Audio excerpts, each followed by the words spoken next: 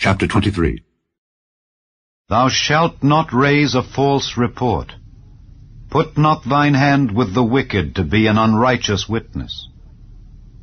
Thou shalt not follow a multitude to do evil, neither shalt thou speak in a cause to decline after many to wrest judgment. Neither shalt thou countenance a poor man in his cause. If thou meet thine enemy's ox or his ass going astray, thou shalt surely bring it back to him again. If thou see the ass of him that hateth thee lying under his burden, and wouldest forbear to help him, thou shalt surely help with him. Thou shalt not wrest the judgment of thy poor in his cause.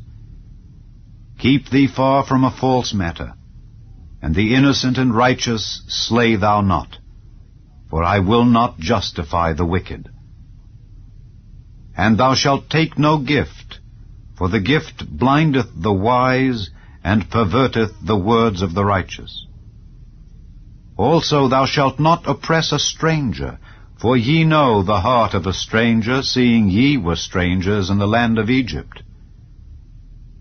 And 6 years thou shalt sow thy land, and shalt gather in the fruits thereof. But the 7th year thou shalt let it rest and lie still, that the poor of thy people may eat, and what they leave the beasts of the field shall eat. In like manner thou shalt deal with thy vineyard and with thy olive yard. 6 days thou shalt do thy work, and on the 7th day thou shalt rest, that thine ox and thine ass may rest, and the son of thy handmaid and the stranger may be refreshed. And in all things that I have said unto you, be circumspect, and make no mention of the name of other gods, neither let it be heard out of thy mouth.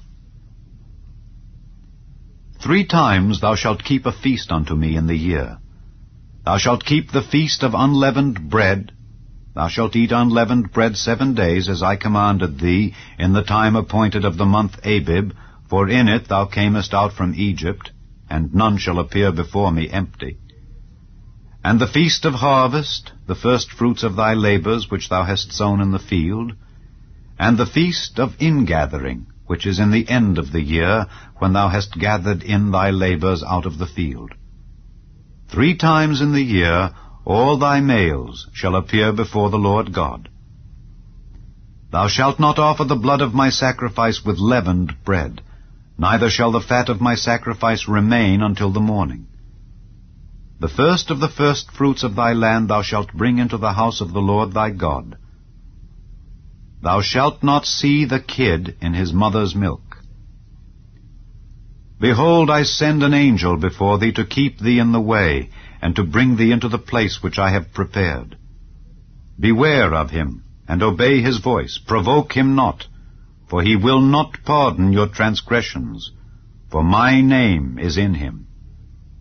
But if thou shalt indeed obey his voice, and do all that I speak, then I will be an enemy unto thine enemies, and an adversary unto thine adversaries. For mine angel shall go before thee, and bring thee in unto the Amorites, and the Hittites, and the Perizzites, and the Canaanites, and the Hivites, and the Jebusites, and I will cut them off. Thou shalt not bow down to their gods, nor serve them, nor do after their works, but thou shalt utterly overthrow them, and quite break down their images. And ye shall serve the Lord your God, and he shall bless thy bread and thy water, and I will take sickness away from the midst of thee. There shall nothing cast their young, nor be barren in thy land. The number of thy days I will fulfill. I will send my fear before thee, and will destroy all the people to whom thou shalt come, and I will make all thine enemies turn their backs unto thee. And I will send hornets before thee, which shall drive out the Hivite, the Canaanite, and the Hittite from before thee.